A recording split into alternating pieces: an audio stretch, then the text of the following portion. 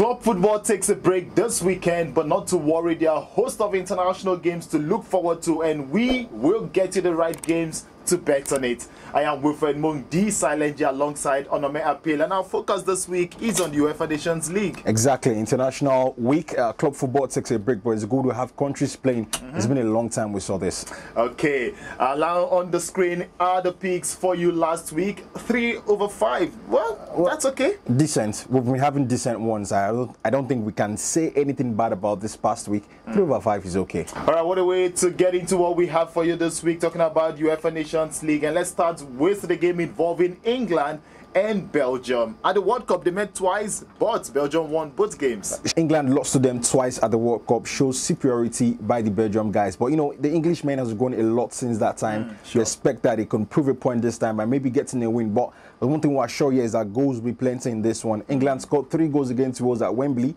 They love to score goals at Wembley. So another both teams to score situation here for these teams, or possibly over 2.5. Another game where you should expect goals is the one involving Spain and Switzerland. Both teams have scored in 4 of the 6 previous meetings between them.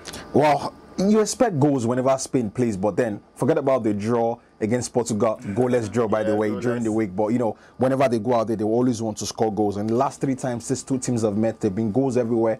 The goals situation should continue, both teams to score. For Bosnia, they host Netherlands. The Orange should have enough in them to beat the Bosnians. Yeah, forget about the struggles in the week against Mexico where they couldn't win, lost that one. Well, Frank de Boer still getting a hold hang of this team. He joined recently after Koeman left to go coach Barcelona. But you expect them to beat Bosnia. Bosnia only 2 wins in last 6 matches.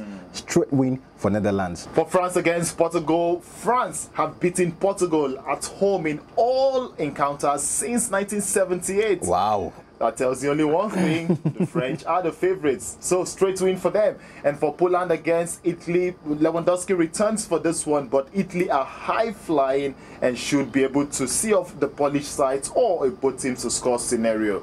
After what happened last week, do you have an upset alert? Sure, I'm always confident any time to think of an upset to bring out, and this time it's going to be the match between Russia and Turkey.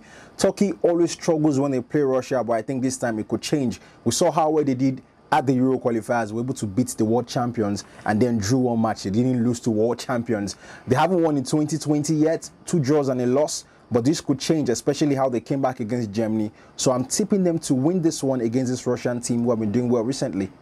Speaking of Germany, they get to play Ukraine this weekend, and that's my upset alert, being that the Germans in their last 3 games have not won. In fact, all those games have ended in draws. And on their last 3 visits to Ukraine, they've also ended in draws. So those are our picks for you this weekend. They are on your screen. We hope that when you go out to bet on it, it will be all green.